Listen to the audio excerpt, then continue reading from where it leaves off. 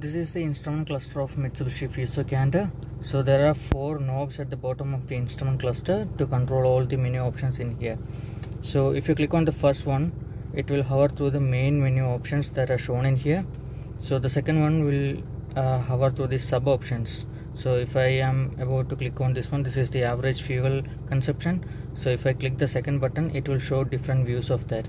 So if I go to the next option, which is the engine parameters, if I click the second button here, it will go through all the other engine parameters. So the next one, this one will is to change the clock in here. The last button, it will just go through all the trip meters, as in trip A, trip B, and the main odometer. So in order to change the time in here, this one over here, what you have to do is long press on this one, so it will take you to the menu for that one. So you can use these 2 buttons to change the parameters in here. So if I click next on this one, it will go to 24 hours. If I click back, or if I click again, it will just go to the next one.